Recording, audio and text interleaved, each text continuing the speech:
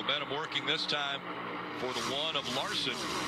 Oh, we got a car in the wall off of turn 2, the 54 car. Ty Gibbs into the wall, and the caution comes out. Looked like that car might either got loose or blew a right front tire. That was a, there you go, blew a right front tire. Car just went straight into the fence. And the wheel came off, too. Yeah. Uh-oh. So the car went straight into the wall. Looks like it's cut. So that's what happens, Rick. So if the wheel comes off, I was just making sure where that wheel ends up right there. It was getting closer to pit road. So what can happen? I don't know if, yeah, it's cut. So if the wheel comes loose, it kind of drags onto the brake caliper and cuts the wheel right in half. Now that it's aluminum wheel. They're four ride right here, and the car just takes off up the racetrack. He ran over something right there. You see the car jump? He ran over the top of something.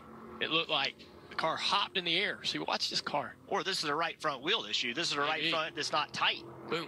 I think that's the right front wheel falling off. Yeah. Correct. Getting to the end of the snout. There you go. Yeah, I think this whole thing has started because it wasn't tight.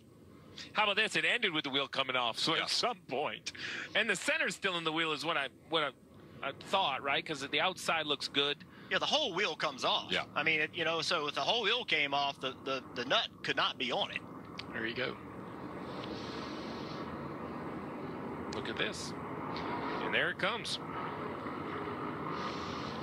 Yeah, the center section's in the wheel. Yep. Yeah, there's a great shot of it. You're right. Yeah, so that means the nut.